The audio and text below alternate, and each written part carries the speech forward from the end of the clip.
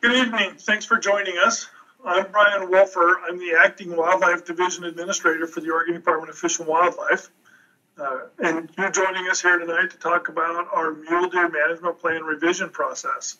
As you probably know, mule deer have been in decline, long-term decline across most of their range, and Oregon has experienced this decline along with many other states. We want to turn this trend around, and we want to invest in our mule deer and improve our mule deer populations. We've put a lot of effort into mule deer. Starting back in 2010, we started working on the Mule Deer Initiative, which was selecting a few units to invest resources in to try to improve things for mule deer. In 2014, we started one of the biggest collaring efforts on mule deer that's ever been undertaken. And that effort was really geared towards getting the information we needed to revise our mule deer management plan so that we could effectively manage mule deer. We've also made some investments in increasing our staff capacity. Dr. Don Whitaker, who you're going to hear from this evening, is our ungulate coordinator. With all this work that we've been doing on mule deer, all this collaring effort, and all the data coming in, we also hired a mule deer coordinator, and that's Josh Smith. So Josh was previously working in our research unit over in La Grande, working on mule deer research, Rocky Mountain elk research, among other things. And so now he's helping increase our capacity as we put effort into writing this plan, as well as managing our mule deer. So with that, I really want to encourage you to stay engaged. We've released 3 draft chapters so far, and we've posted up our mule deer tech report. These chapters are truly draft. We encourage people to review those chapters, provide feedback to us. That feedback will be used to modify the chapters for the final mule deer plan. We're also going to be drafting chapters throughout the rest of this spring, summer, and into the fall, and releasing those on our webpage. So watch our webpage, get signed up for updates so that you get an email every time we have an update, and stay engaged because we really do want to hear from you. And with that, I'm going to turn it over to Dr. Don Whitaker. Thanks, Brian. Can I assume everybody sees the title slide here? Yes, it looks good, Don. Am I unmuted? Yes, I am. Thank you. I appreciate that. As Brian just pointed out, your comments and your feedback is very, very important to this whole process. We are asking that everybody submit any comments, questions, or concerns in advance using the form that is currently on our website. At the end of this webinar, we will address a few of the comments that we've received to date. And just so everybody's aware, we are recording this webinar. That way you can come back and revisit it if you need to. You can share that link with other folks that may not have been able to attend this evening so they can see it as well. So the overarching goal for this rewrite of our mule deer plan is to update this plan completely using the best science and current information both locally and from around the region and mule deer, so that it informs Oregon's mule deer management within the current capacity of our landscape in a way that optimizes opportunities for Oregon citizens. Underneath this goal are 6 primary objectives. Basically, we want to use the newly defined herd ranges as the basis for how we manage mule deer across their range in eastern Oregon. We want to inform our management decisions of mule deer using the most rigorous and modern scientific methods for monitoring our populations and monitoring our harvest. We want to maintain and enhance our mule deer habitats as we started in 2010 with the Mule Deer Initiative. We're going to continue our efforts to improve the overall conditions of habitats on winter and summer ranges for our mule deer.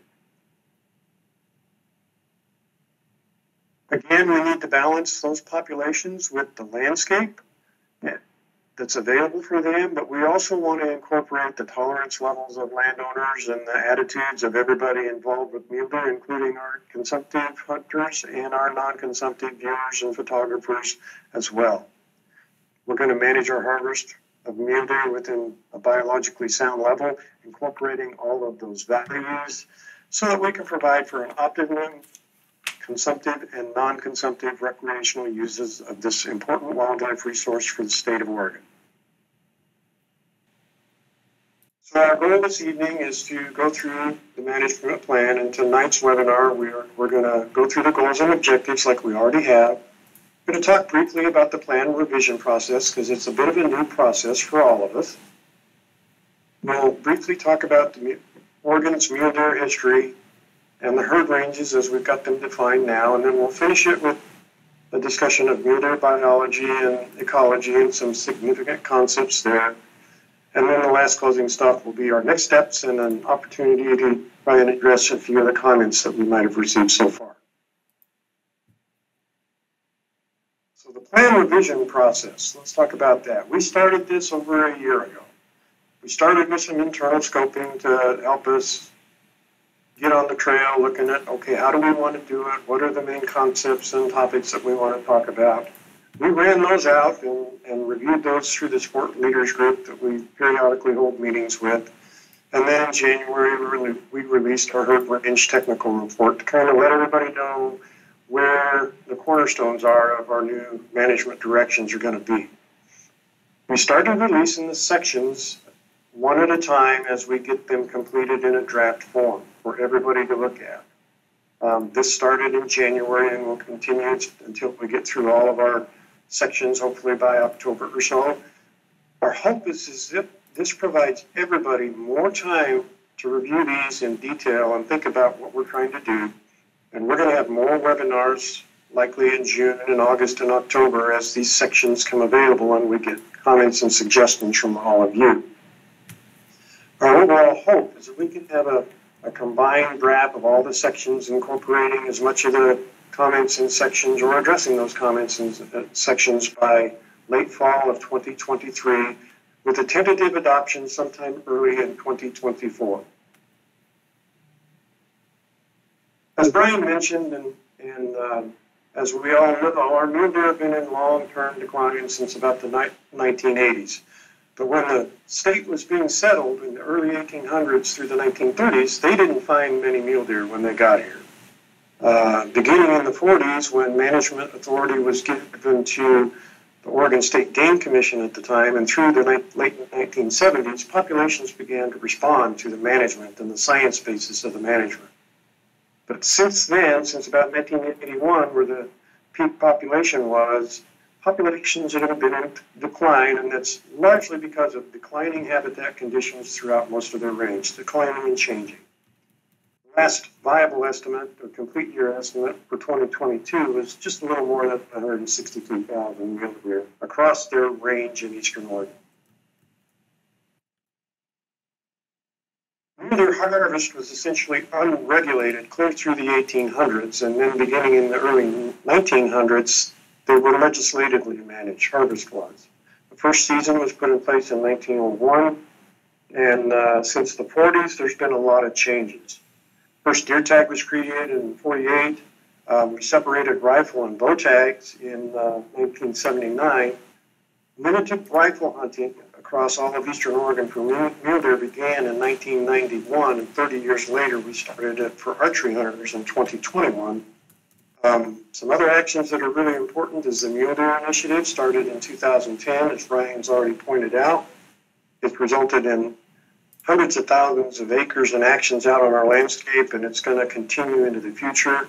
The harvest we see here peaked in about 1968, but the hunters peaked in 1970, 2 years later. And since then, our harvest opportunity and our success has pretty much mirrored the trend in the population that we saw this slide or two ago. First management objective of 317,900 deer was established in 1981. That was, 11,000 deer higher than the existing population estimate. Populations for the population MO is for a wildlife management unit's winter population. Since 1981, we revised those with the first management plan in 1990. Again, after the second revision, or the revision of that plan in 2003, we adjusted them in 2005, and then again in 2016 with a population MO of 343,000 over a population in 2016 of about 220,000 deer. The buck ratio MOs, those are the number of bucks in a herd we would like to see out there after the hunting season closes. In 1981, those buck ratio MOs ranged from 7 to 25 bucks per 100 does in the wildlife management units. As we've revised these MOs, they've slowly crept up in some units, and in the last 3 revisions of the management objectives, they've ranged from 12 to 25 per wildlife management unit.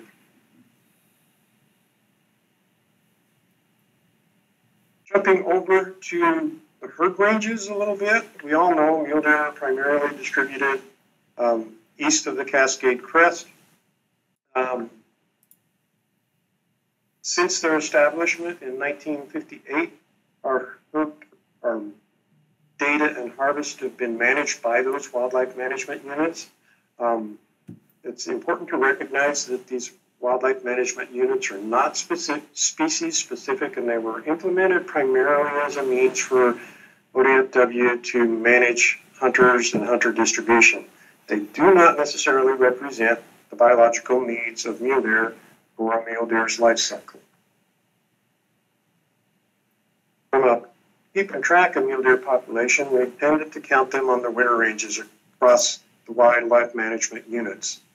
We've learned in the last several decades that there is a very poor relationship between the seasonal distributions, and this makes it very difficult for us to develop reliable population estimates. We also know that we've seen differences in wintering populations compared to the summer populations during the hunting seasons, and our harvest data suggests that there's oftentimes many more deer in a unit than what we count in that same unit during the winter. This points to a need for a more biologically meaningful scale. So we decided in 2014 that we would take on trying to define herd ranges, or trying to develop those areas that meet the year-round needs of a mule deer herd or a mule deer population. We wanted to define needs and develop these based on the observed seasonal ranges and the movements. Wanted to define those boundaries objectively and develop them so we minimize the interactions between herds, also maintain groupings between the winter and summer distributions of those animals. As Brian pointed out, we embarked on a major collaring effort, one of the largest in the West regarding mule deer. All of the collars we've deployed to do this were GPS collared, picking a point or taking a point between every 5 and 13 hours.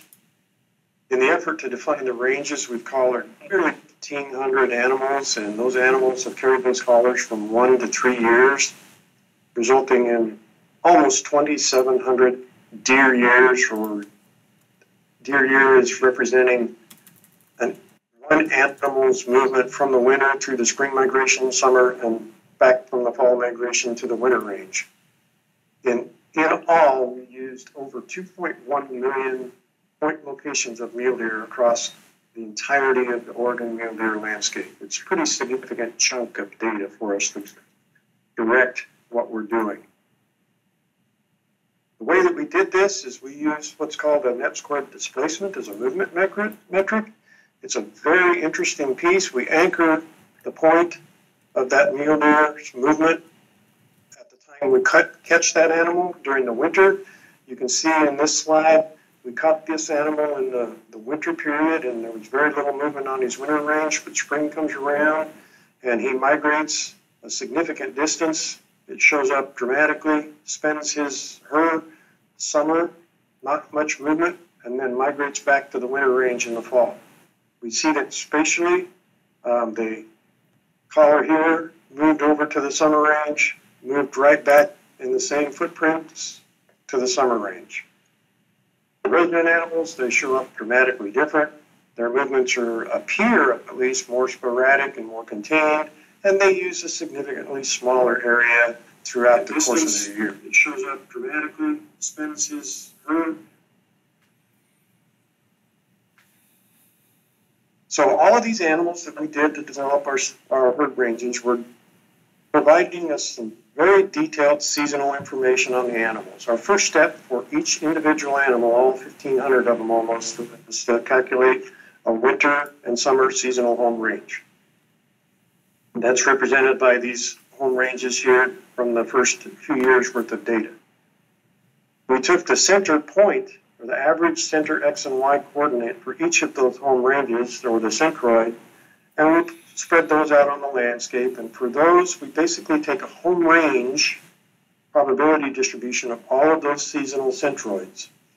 These are subsequently used for us to look at the clustering of those centroid home ranges and identify our draft population units, as we can see here. These clearly separate out as a separate group of animals. These are a group of animals. It really shows us how these animals decide to separate themselves out on the winter ranges. The next step is we take those animals and we move them out to the summer ranges. From there, we can use the endpoints of these migration connectors, and we use those to kind of draw our boundary points between the herds as they're keeping themselves in a grouping from winter to summer rain. Some of this does require a little bit of judgment. We're looking for obvious barriers. The probability home range areas tend to overlap a little bit when you draw those by themselves, but we know that there are barriers that exist on the landscape, such as the Chutes River as shown in the figure on the left. And we know that I-84 is a pretty significant barrier for mule deer as depicted over here on the right. We validated those by running our boundaries through the district expertise and our district wildlife biologists out there. We tuned them up a little bit to account for logistic reasons and validation on their observed movements. And then the final validation came using some methodologies called volume of intercept, which basically measures the amount of overlap between the final herd range boundaries. The step of implementing this herd range concept, it's going to be used in lots of different places. As we can see on the right, our 22 herd ranges overlap all of our Eastern Oregon WMUs. We can see that some of those WMUs are all inside of a single herd range. Other WMUs are split by herd ranges. So as we move forward from here, we're going to implement this herd range as the basis for how we monitor and model our populations. It's going to play a significant role in managing our harvest and monitoring our harvest, and it's going to play a significant role in the movements of these animals as we move forward and help direct us in our habitat management and prioritization of all of that. I believe with that, I'm going to turn it over to Mr. Josh Smith, talk a little bit about mule deer biology and ecology. And I think I need to release my screen and allow Josh to take control with his.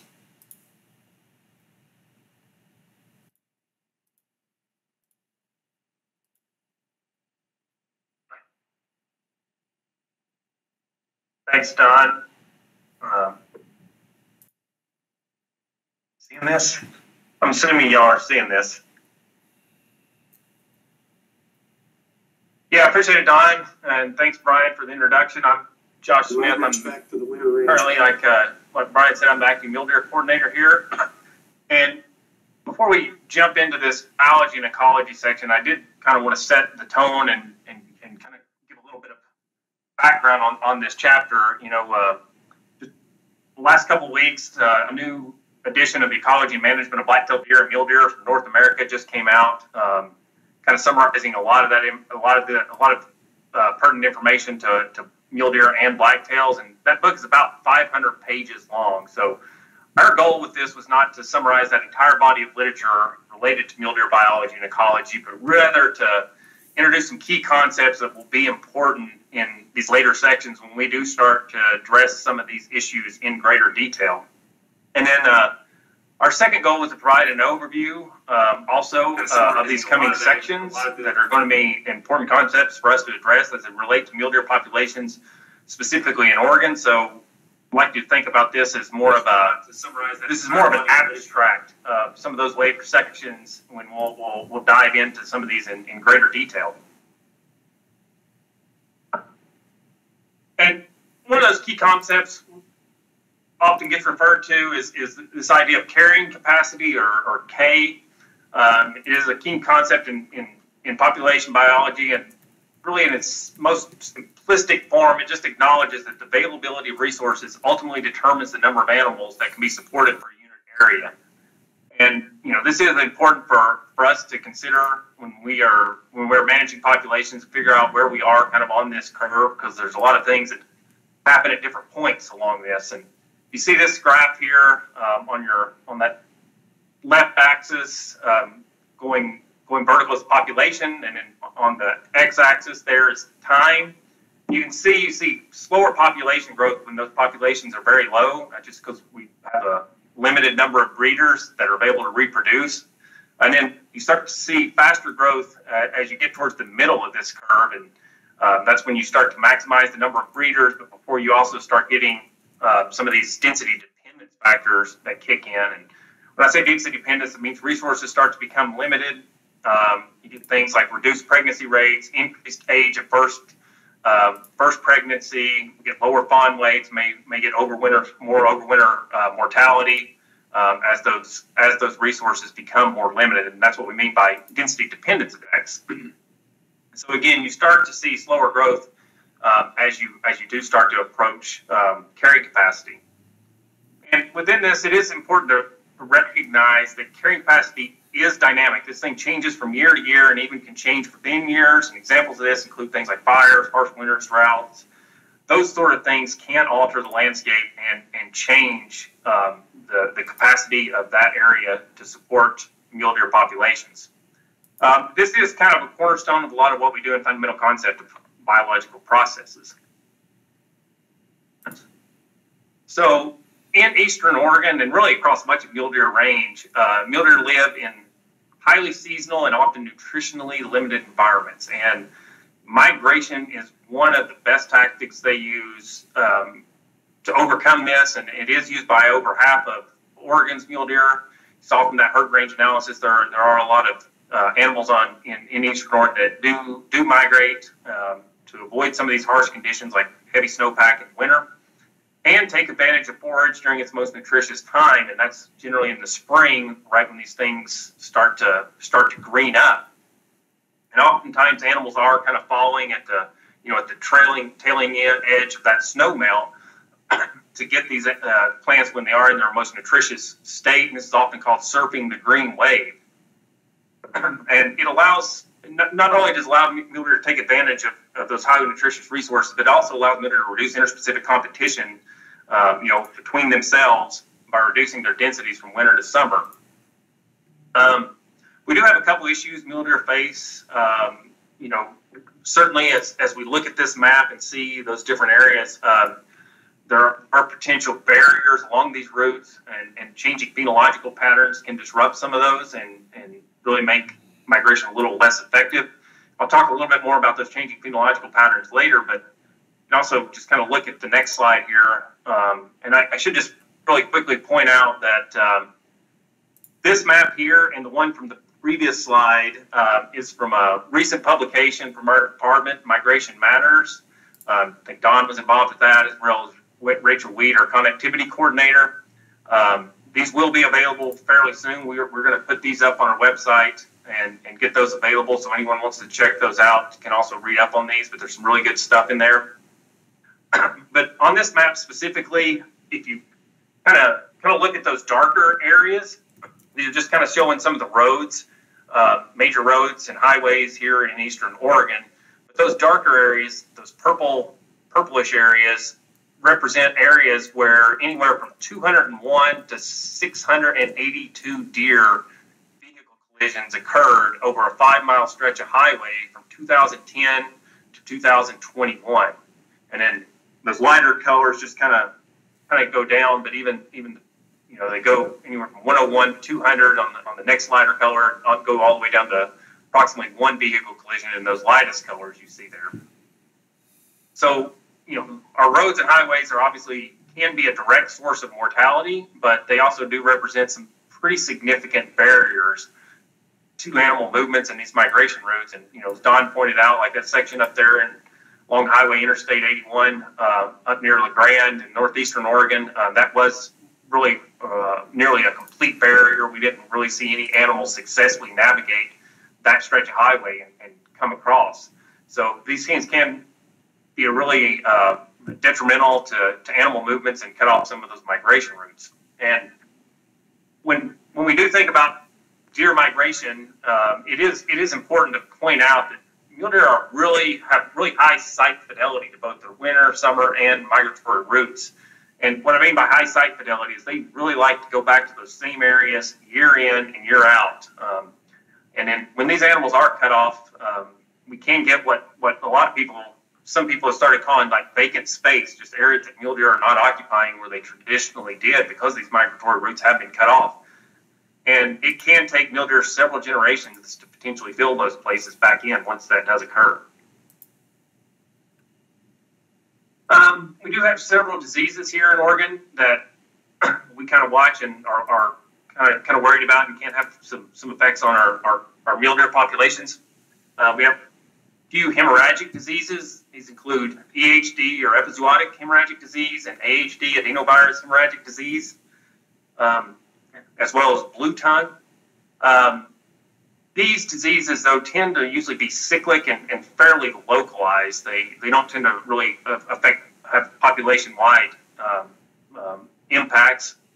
But again, they can be fairly harsh locally. They also tend to affect white-tailed deer more often than they do mule deer, and seems to be a little rougher on them as well. Hair loss syndrome is another kind of common disease. I feel like I see that mostly in town deer for whatever reason. So it is kind of a highly visible disease. Again, because these animals are in areas where people can see them. And with that, you can get things like overwinter mortality as they just can't keep themselves warm and die. But these can have, again, kind of more local impacts. But when we think about diseases that could potentially have population level effects, and probably the biggest one for mule deer and a lot of ungulate species across the West in general is chronic wasting disease, or CWD. This disease is it's a prion disease. It is 100% fatal.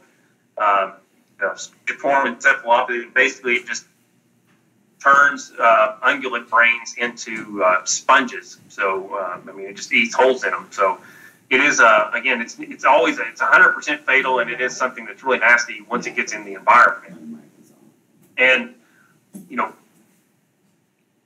as of this year and as of right now, we have not detected CWD in Oregon, but we are kind of prepared for this and kind of looking, or at least preparing for the initial chance that it does come into the state. One of those reasons is because it has been found very close to the Oregon border. This map here shows all the sampling that's been taking place in Idaho, and those darker areas there just represent areas with greater samples, and the lighter areas are just fewer samples. But that red area is one of their units where they did find positive CWD infected animals just a few miles from the Snake River there up in northeastern Oregon. And we know the Snake River is not a boundary. We get animals crossing that routinely, so we could get some natural integration from some of these infected populations into Oregon. We are stepping up our CWD surveillance. If it gets here, I will say management will change. We will be integrating our CWD management plan into our current mule deer plan and talk about those as we move on into that disease chapter. We'll be talking a lot more about this. And then if I could just kind of maybe get on my soapbox here for 1 minute, though. One of the other ways that CWD is probably likely to get here in Oregon is through the transport of infected carcasses. Surveillance, particularly hunters harvesting an animal in an area infected with CWD and then bringing potentially brain matter or spinal tissue back in. And again, this thing is really nasty. It's really detrimental. You just can't hardly, it can stay in the soil, it can get in plants. So it's just really a nasty thing. So a couple things on this. If you do see these check stations, it is mandatory to stop if you're transporting wildlife to stop at these check stations. And if you harvest a deer or other ungulate outside of Oregon, don't bring home parts of the animal known to harbor the disease. And again, namely, that's the brain and spinal columns. This is illegal. It is okay to bring back packaged meat, clean skulls, clean antlers. You can bring those things back. Please don't bring back whole carcasses or stuff with brain or spine matter in it.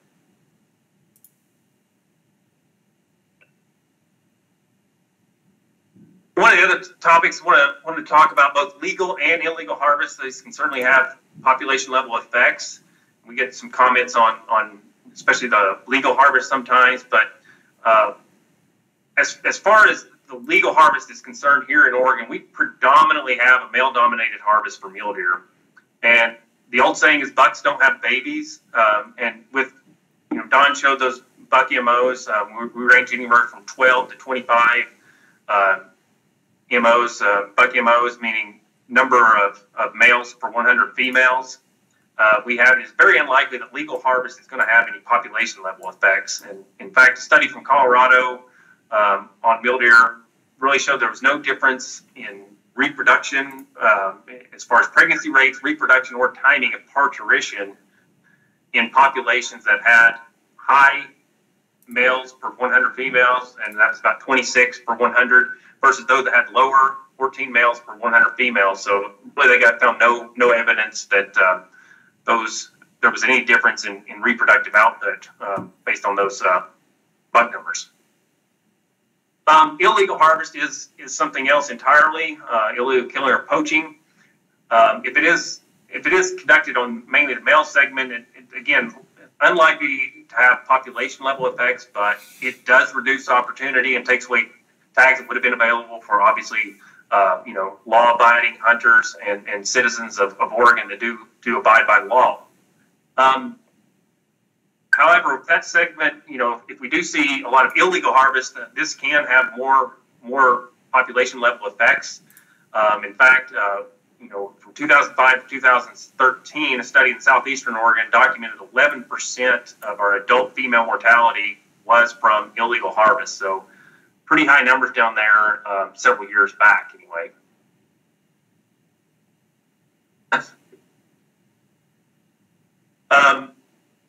In Oregon, we do have a full suite of predators occupying most of our mule deer range. While all of these predators can and do kill and consume mule deer, cougars tend to be the primary source of adult mortality here in Oregon and really across their range. Wolves also take adult mule deer, although where they are concurrent with elk does tend to be the primary prey source for wolves. Although again, they do take adult deer. Most of our mule deer range. Looking at bobcats and bears and to some extent coyotes, these things are primarily, at least the bobcats and bears, they primarily will take those very young newborn fawns during those first few weeks of life, kind of when they're in the hider phase. That's when bears especially tend to be able to come across them. Do start seeing a little bit of mortality as they start to move around, but for the most part, once those things, after the first few weeks of life, the mortality rate from bobcats and bears, and even to a lesser extent coyotes, tends to decline pretty rapidly. Coyotes will they can and do take adults as well as those young of the year. That tends to happen at the end of winter, early spring, when animals are really nutritionally stressed, and also when we tend to get that, hard coat of ice starts to crust up. They can run across it, deer punch through, and again, it can they can take adult deer, especially during that time. A couple things on predation. It is important to think about when we talk about predation rate. Sometimes it's important to consider the overall survival rate of those animals, and not just think about don't take the rate of the mortality source, if 90% of mortalities was predation, it's also important to look at overall survival. And, one of the other things, if start to think about additive versus compensatory mortality on these things, if predation is compensatory, those animals would have died from other causes anyway. So, for instance, overwinter mortality, and if predation is additive, those animals would have survived that year. So it's always important to figure out where you are on that continuum, and a lot of times predation is not 100% additive or 100% compensatory. Lies somewhere in the middle there on a continuum.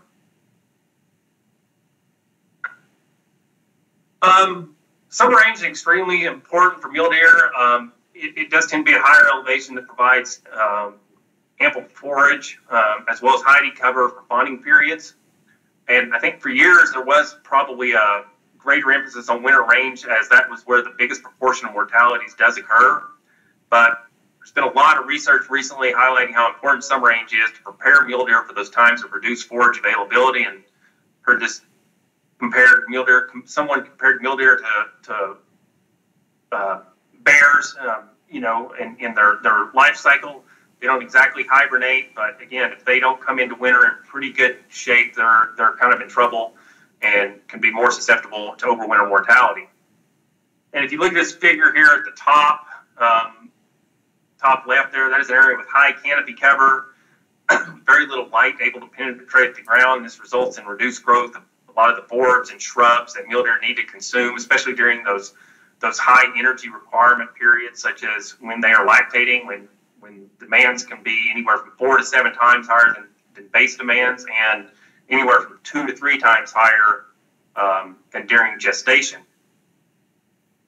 And if you look at that other graph, kind of shows some light penetrating. You're getting more light, you're getting more of those shrubs. There's a treated area there, but a lot of our summer range in Oregon is on federal lands, and changing land use practices such as reduced logging, altered fire regimes, and that sort of thing have altered the landscape in the last several decades. And this slide here kind of illustrates some of the importance of summer range and why that is important as deer come into winter. This is some preliminary data from the first year of a 5-year research project. This is down in the Murderers Creek herd range area, Murderers Creek Wildlife Management Unit area, just kind of south of John Day River down there. And again, this is from the first year. This is December of last year. As we capture these deer, we are taking body score metrics using ultrasound to actually measure a lot of different thicknesses of the fat content on these animals. And first year of this study, found average body fat score on these animals was average 10.1%. Did range from 4.9 to 17.6%. But research that Kevin Monteith has conducted, he's a professor pretty well known in mule deer research out at the University of Wyoming, has indicated we need about 12.5% body fat for these animals coming into winter for stable or increasing populations. And only 21%, so 10 out of 47 of the deer we measured this winter exceeded that 12.5% metric. And then this figure on the right just kind of shows the spatial locations of those deer we captured, and those bigger circles represent deer that had more rump fat on them than others. But I will point out that rump fat is not total body fat. That is just one of the metrics we use to get total body fat. So there's several different metrics, but that is one. So that the key point is those bigger circles represent deer that were in better shape on that figure to the right there. We do have a second study site planned to hopefully be implemented as well down in the kind of the Klamath Falls area. Hopefully get that up and running this year as well. This study will be looking at both the effects of nutrition and predation on mule deer. We will be estimating predator densities, again, as well as body condition of mule deer coming into and leaving winter, and tying both of these into overall population performance. So we will be looking at the predation side of things as well in this study. Winter range is also, obviously very important for mule deer as well. These areas tend to be at lower elevations that provide, a little bit of forage and hopefully some thermal cover and relatively less snow.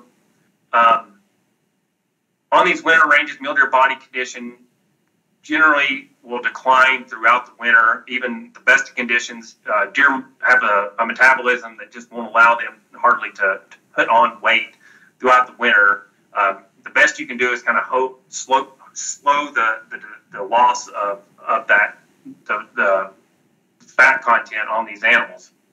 It is limited on many landscapes, and because it is at lower elevations, it tends to be along rivers and things like that, where water is, it is a place where human development often occurs. And because of that, it really is susceptible to, a lot of disturbance and fragmentation. Think urban development, houses going in, strip malls, band area, triangle area, that sort of thing. And then another one, kind of on our radar right now is solar farms. As we try to diversify our energy grid and start to get more energy from renewable sources, this is going to be a big impact and potentially a source of something we're going to have to continue to look at. And right now, I will say the literature is pretty sparse on impacts from solar farms and best management practices to mitigate some of the detrimental effects from this on mule deer and some other wildlife. So we're actively looking at some ways to increase our knowledge of this. And in fact, solar farm research and mitigating those impacts is one of the top priorities as identified by the Western Association of Fish and Wildlife Agencies, the Mule Deer Working Group. It is the top area of research. And it's really important as we think about these things going in that we work with, a lot of our other agencies and planning zones and cities and stuff to properly site these solar farms to reduce those impacts to our mule deer habitat. And again, a lot of times when these go in, they are really fenced, so they can be, kind of really exclude animals from coming in there, at least your ungulates, and can also act as barriers to migration routes as well. And then kind of lastly, on this, and this is not just for winter range, but also for summer range as well. Invasive species are a huge deal, huge issue. A lot of these plants are unpalatable for mule deer, and other ungulate species. And once these things come in, they can be pretty nasty and difficult to remove and get rid of over the long term. So this slide here, kind of talking about some results that we found. Kind of comparing some data from 2015 to from 1990s to 2015 to 2019. This is from a paper that just came out in 2021 here from our Eastside Research Office. But really what we found is, temperatures, it's gotten warmer and drier over that intervening 30 years, essentially. And how this is ultimately impacting the habitat and forage quality for mule deer, these last two points down here, we did find from that study that the duration of green up, so for our grasses and forbs, so that time when those plants are the most nutritious, most palatable, most easily digestible time period for mule deer, and also a critical time as they're coming out of winter, was 2 to 3 weeks shorter than compared to the 1990s average. So we're losing about 2 to 3 weeks of our growing season on the front end, or at least the time when these plants are most nutritious anyway. And then on the back end, kind of going in towards the tail end of summer, plants are senescing, and by that I mean they were just drying up, becoming unpalatable. There's not much nutritional value once those things do tend to brown up and really start to dry out. Those were 25 days earlier than they were in the 1990s. So really we've seen it on both ends, the early spring and late summer. These plants are, so again, that growing season has kind of compressed, losing about a month of the growing season. And kind of taking this back and thinking about this in terms of carrying capacity and what this may mean for our landscape, if these similar trends, and this is what the data seems to say, we could have seen carrying capacity here in the 1970s, and that carrying capacity and the ability of these landscapes to hold mule deer has just slowly declined through those intervening intervening decades. And again, kind of how all this stuff ultimately impacts populations. As we do start to see degraded habitat, lower nutritional quality, and poor nutrition in our adult mule deer, we do start to see things like lower reproduction, lower fawn survival. We get reduction in the number of twins. We can go from 1.8 to 1.5 fawns per doe, for instance, and we get lower fawn survival rates. They're born lighter, and birth weight and coming into winter weight is a key factor that determines fawn overwinter survival. We can also have lower adult survival, and this can increase their risk to things like disease, and also increase their risk to predation rates. And this is from not only the adults, but also the fawns as well. Again, kind of thinking about this as our summer range, if it's degraded and these things aren't in great condition, if these fawns are not getting fed as often, or if the mom is not lactating as much, maybe they're calling more, and this could make them more susceptible to predation. And ultimately, all these things interact to lower population performance and reduce population growth.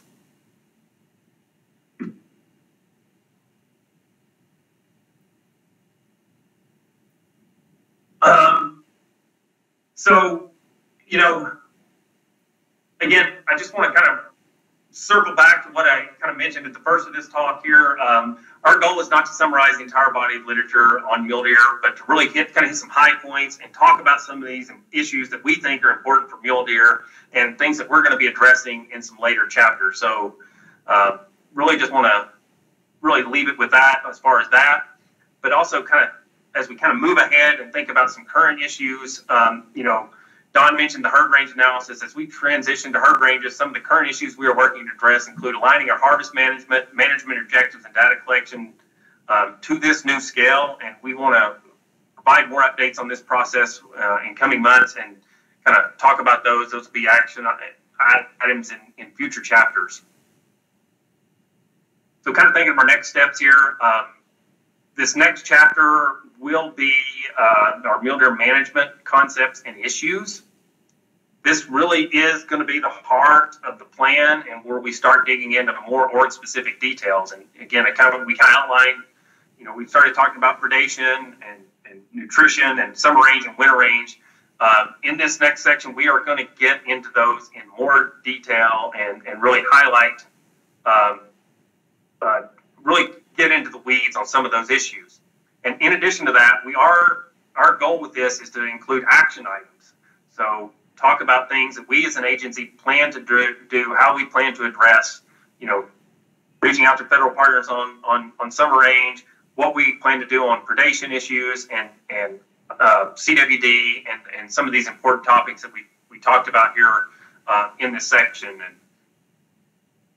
And so kind of looking ahead here to the relative near-term future, Don mentioned we kind of have a tentative plan to have a June webinar, and that would cover the next 4 or 5 chapters that we plan on releasing: migration, habitat fragmentation, climate change, fire impacts, nutrition, and economics and social value. And I know Brian has said it, Don said it, I'll say it again. We want your input.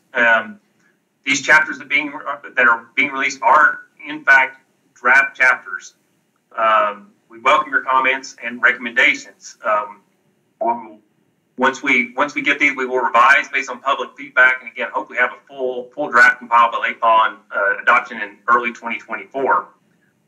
We are also changing up the website. We'll be adding additional mule deer related content, such as that Migration Matters publication. It'll be coming soon. And we hope to get some more stuff up there and kind of revamp this and put up, provide a little bit more clarity on the process and how we plan on doing this directly on the website here moving forward. But for those that are potentially watching this that haven't already done so, please go to the website and sign up for email alerts. Again, stay engaged. We want you all to be involved in this process, and we are reading comments as they come in, and these will direct, how we address some of these issues. And with that, I think maybe we have some time to take a few questions? Yeah, I don't know that we can take them, but we can address it. Well, address them. Yeah, we've got a number of questions so far. A number of you folks are doing a pretty good job of providing us some suggestions and comments. One consistency we've already found is that there's a number of folks that have submitted some comments asking questions about the process and expressing desires to see an entire complete document. We understand that. That's what we're all used to doing. But as pointed out early on, we're hoping that this new process gives you folks as reviewers and us as authors more time to really critically think our way through all of these various steps in our process. The final results that we're going to get out there are going to address a whole suite of issues. They're going to be very helpful in addressing planning processes, energy development processes, harvest management processes. We're incorporating our internal local expertise to help us with the drafting of the language for the development issues. We've got our local energy coordinator helping us with how we describe and develop our action items for energy siting. All of this is going to play a role into county planning. We've already seen some of our information from all of our coloring efforts being incorporated into the discussions for Deschutes County in their rewrite of their Goal 5 areas. The plan itself will not, at this point, redefine those Goal 5 areas, but the information used to develop it is going to be part and parcel and critical to many of those decision processes. I know nobody's surprised, but we're getting a consistent thread from a number of comments expressing concerns over and desires for predator control. We understand that. We also are concerned in many areas about the effects that predation can have on mule deer. We're also seeing that it might be an interaction with other factors that are occurring on the landscape, as Josh has just described for us. We will be putting a great deal of detail into the predation and predation management as it affects mule deer populations when that section comes out this summer. We are going to put our brains together and see what we can do from additional potential management actions that might be possible, even though we've been working fairly hard for over 3 decades trying to find those creative ways to manage predation. Maybe I'll let Josh take a few here and see, go from there, and I'll regroup. Sure, Don. Yeah, I guess, one other kind of thing we've got a couple people mention, like hunting tags. Why don't we reduce hunting tags to increase populations, or even halt hunting in some areas to let these populations grow? Try to address some of that in the talk, but again, in Oregon, we do have primarily a male-dominated harvest. These factors don't, you have to get down to pretty low buck to female ratios where you're not getting all your females bred, and you start seeing lower reproduction rates. And again, that just doesn't seem to be the case. Potential for us here, given the buck MOs and the bucks per does that we have here in Oregon right now.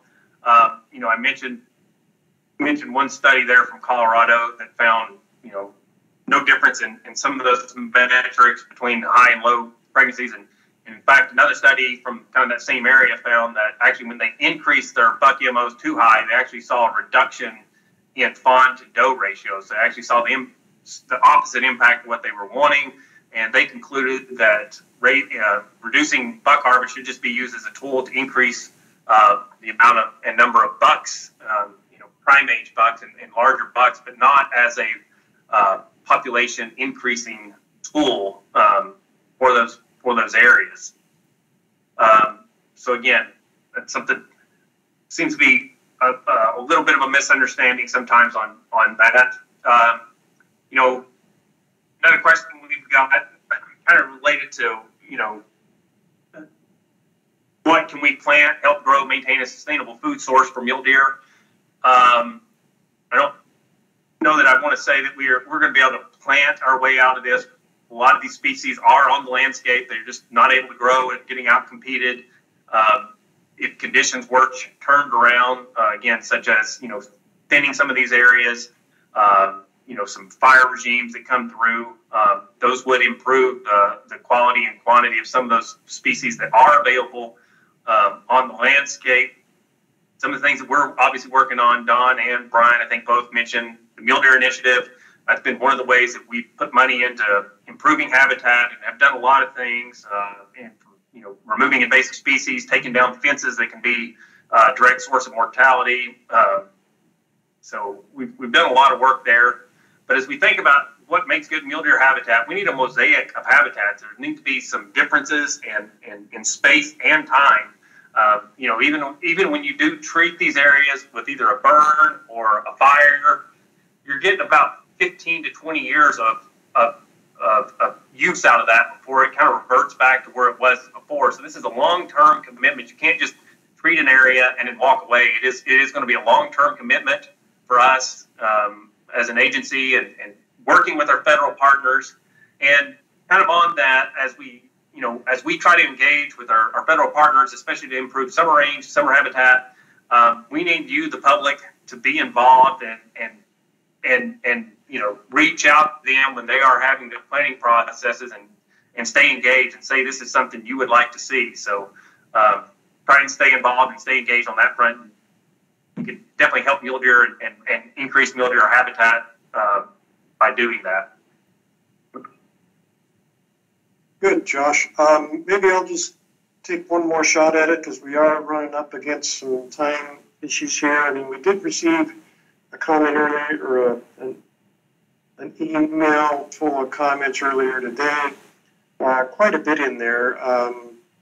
But what I want to address is the way that we're doing the plan, it's going to address all kinds of stuff. We've already pointed out that management objectives, for one. This plan is going to provide us, we're going to develop a process and the sideboards for how we change the scale of those management objectives. It's going to take us a little while to get there, but we're going to come up and develop a viable process for getting there. There's been some questions asked about how other parts of other things the agency is doing, how those are going to play into from a mule deer standpoint. Several folks have asked about the migration stuff. You betcha that information is going to play into all of the appropriate areas from a habitat management or connectivity issues, the priority wildlife connectivity areas, the crossing structure discussions, all of this information from this massive collaring effort we've done. It's providing useful information everywhere we turn around.